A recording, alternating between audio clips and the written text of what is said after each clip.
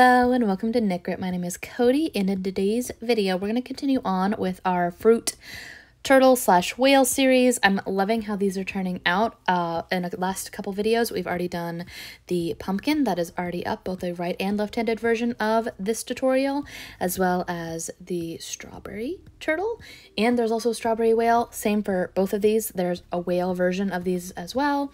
I'm super excited with how these turned out. I'm going to move these over here now because it's kind of crowded. Let me know in the future which one of these you'd like to see next. I imagine it's probably going to be the watermelon, but I really love the little cute top on the blueberry turtle as well. And you do the same thing in order to create it and turn it from being a turtle into a cutesy little whale. So you would take the same method for what I do with the shell for the first 2 rows of the whale, but I'll get onto that afterwards. I also recently made a little banana whale as well, and the fins are a little bit different to make it look a little bit more like a banana peel.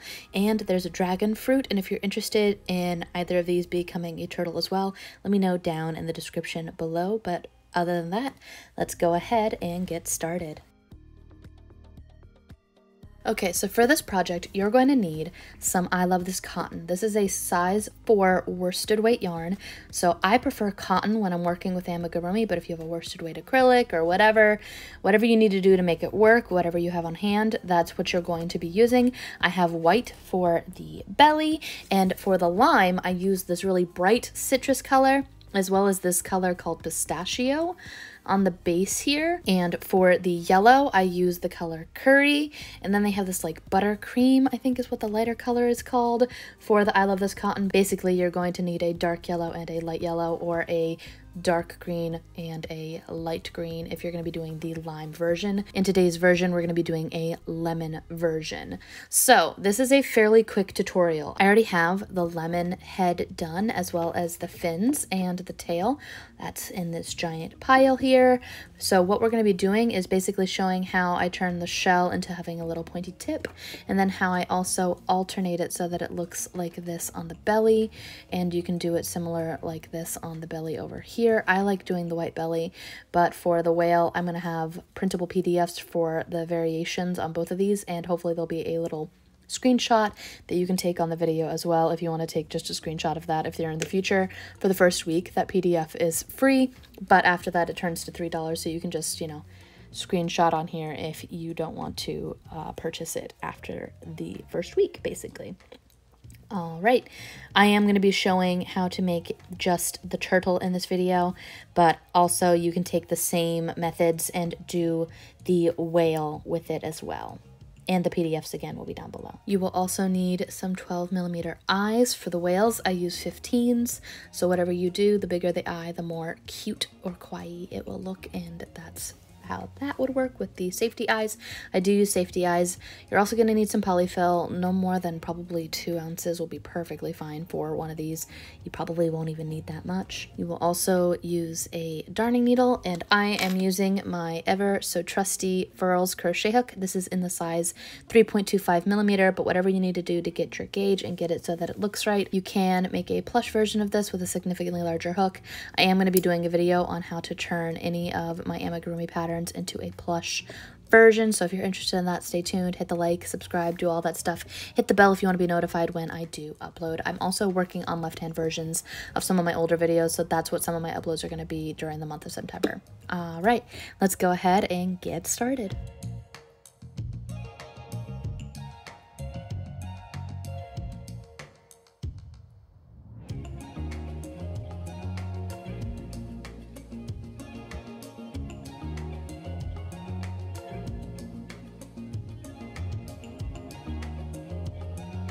Okay, so for the shell, there's only one big difference between this shell and the flatter shell. And how I create this little kind of pointy top is essentially I'm going to be repeating, I'm doing 1 extra row than I would on the normal turtle shell. So here I'm grabbing my darker yellow, so this is the buttercream, but this is the curry. I'm going to wrap and make a little slip knot like so, put that on my hook, and we're going to make our ring, which I do by chaining 2 and working back into the first chain that I created that makes my ring. Just like I did in my turtle video, we're going to put 6 single crochet inside of this ring. So 3, 4, 5, and 6. That's all wide and open. I pull my tail and that brings it right in. And after that, so usually what we would do is put an increase inside each of these stitches, but no, we're going to repeat those 6 stitches for 1 extra round. So row 2, instead of increasing to 12, we're going to maintain these 6 stitches, and that is what creates this little pop. And what I like to do is I like to work through the front loop only, just like I stated in my turtle video. So 1, 2, 3, 4, and you'll notice that sometimes this likes to kind of curl in on itself like this. What you want to do is kind of make sure that it pops outward like that. That's what creates the little point. I think that's 4, and then 5, and then 6. That's the end of row 2. And now what we're going to do is continue on how we would normally with our turtle shell. Basically, we're just kind of delaying it 1 extra row because we did this 1 extra row right here, and we're going to increase to 18. So this next row, we're going to put 2 stitches in every single stitch. So 1, 2, next stitch, 3, 4, same stitch. See, you can put the increase, they're both inside there.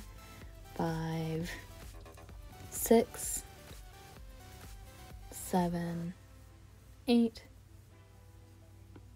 9, 10, and then the last stitch, 11, 12. We should have 12 stitches on our work.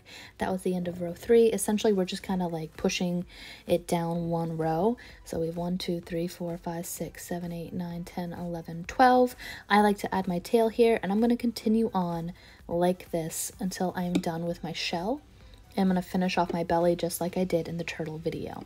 So essentially, I've done this. I'm going to increase until I have 36 stitches. I'm going to then work that shell for 5 rows, just like in the turtle video, and then I'm going to start working on the belly. So I'm going to go finish this shell just like I did in the turtle video, and then I'm going to come back and show you how to do a turtle that looks, the belly looks similar to this, so that you can see what that looks like for the turtle belly as well, and you can see kind of what I do for the whale as well. I hope that makes sense. So I'm going to go finish off the shell, and I'll be right back in order to show you how to do this little belly part, and also how I do the embroidery. Be right back. Alright, so I finished the belly. I added on the head and the fins and the tail just to get it done, and now I want to show the embroider part. I decided to do the belly just ever so slightly differently than I did on this one. With this one, you would just use the light yellow color for the lemon, but I wanted to make it look like a little lemony bottom like I did for the whale, so I wanted to show that. So essentially for the belly on the first and last row, I changed to white and did the rest in the same color as the head, so you do the same thing for the lime if that's something that you would like to do, where you did the pistache color or the buttercream, so the lighter tone. And I have a huge long line. Basically, I haven't even closed this up yet, so I'm taking the white. I have a lot of it. I probably did not need this much, quite honestly, but I am one of those that would rather make a tail too long rather than too short. And I'm gonna run my tail through the final 6 stitches of this white, and it might take a second for me to do that, but essentially what we're going to do is we're going to quadrant this off, and it might have been actually easier for me to do this before adding on the head and the tail and all of that, but I still think I can make it work. It'll be fine. We're going to keep pulling this through. I'm going to hit the dragon fruit whale on my desk and hopefully not make it fall. I did not make it fall. That's good. All right, so here, what I like to do is before I close off, I'm gonna take this and I'm gonna split this. You can tell that it's split into 8ths, like a lemon essentially. And we're gonna take this and we're gonna go up and into the white right there, but not quite. I have a little bit of double glue there, but it's fine, it's fine. We're gonna pull that and then pull it tight, and that'll bring it all in. Don't do it so tight that you can't get back into it. And now what I'm going to do is actually just split it in half. So what we're going to do is go in the center here and try to ignore the cars going by. There we go. What I want is to go under. I want to get in the center. Whatever that will do. As I bounce my camera for good luck. There we go. Pull that through, and that's a line right there. Take this and go across. Again, going through the white. And we're going to section that off. I turn it into quarters first before turning it into my eighths, essentially. So here we're going to go through the white again. Go through there. I apologize if you can hear all of the cars going on. It is very, very busy right now. And here we're going to go back into the center, and now I'm going to go in the middle between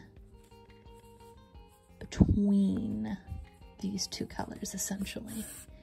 We're going to go through there, and then we're going to go across and do the same thing across. We're going through and into the center of it, essentially, as best we can. Pull on that, tug that a little bit. Don't tug it so tight that it ends up taut, or more than just taut, essentially. We're going to go through there, which is kind of the center area of that. I didn't need to make this string half as long as I did, but it's okay. I'd rather make something too long than too short with my knitting. We're going to go right there. That's about right half. And we're going to go back in the center. And now that we've done all of our pieces, we're just going to take that and stab it upward, and then I try to go through multiple angles. I've got all 8 done. I think that looks super duper cute, and we're gonna take this and go right up like so. And I like to go at a couple different angles when I'm finishing off my embroidery like that. I made this tail I wasted so much yarn, but it's okay. All of my tails for all of my wasted yarn ends up going into what my project next week is going to be. I need to find my scissors. There's some scissors. I have an entire thing where I keep them right nearby. And if you're finding that the tail looks like it's going too much, you just squish again, and there you go. That is all there is to it. Let me know what you think about the cute little whales and turtles. Let me know if you would like to see a banana whale. I don't think I'd be able to make a good banana turtle, but if enough people are interested, I could try to figure it out. I think I could maybe do something cute with the shell to make it look like a banana peel. But if that's something that you're interested in, let me know. Let me know what you would like to see in the future. Somebody commented down below that they would like to see a Christmas turtle. And honestly, I think that would be ridiculously cute if I could do a way that I could make the shell into a tree, or just have a normal whale and then have like a little Christmas hat on top of him, or a combination where I have the tree shell with a little Christmas hat on top of his little head. Let me know what you would like to see down below for the future. Next video that I do is going to be this cute little addendum to my pumpkin video. So I have just the plain pumpkin from last year, and that usually comes with something that is similar to, I did the stem and the leaf and the little twine here. That's usually on top of this, but instead of doing this kind of topper for this type of pumpkin, I want to do a little witchy one that goes and spirals out, and I think it's super cute, and I want to show how to do that. So I'm going to be doing that next week with the same kind of top for any of the size pumpkins that are coming out there. This is a small, this is a large, so let me know what you would like to see in the future for more Halloween-y things. I'm also going to be doing a reversible ghost. Again, I do take in comments all the time. Let me know what you guys would like to see in the future. Thank you for watching this video, and before we go, I'd like to give a shout out to our Patreon supporters. Thank you so much for your support. Thank you for your generous pledges. If you're interested in supporting the channel monetarily, you can go to patreon.com/knit, and you can see the different rewards that we do for our patrons there. Free patterns, access to tutorials, and other stuff like that. If you can't do anything monetarily, I am perfectly fine with just a little subscribe. I am more than thankful for that. There are almost 56,000 of you, and I am so amazed at the community that is being built. We have a Discord server, so if you're interested in joining that, it's a great little community over there. And yeah, subscribe, hit the little bell before you leave if you want to be notified about my cute little witchy pumpkin, and see more videos like this. Until next time, guys. Bye!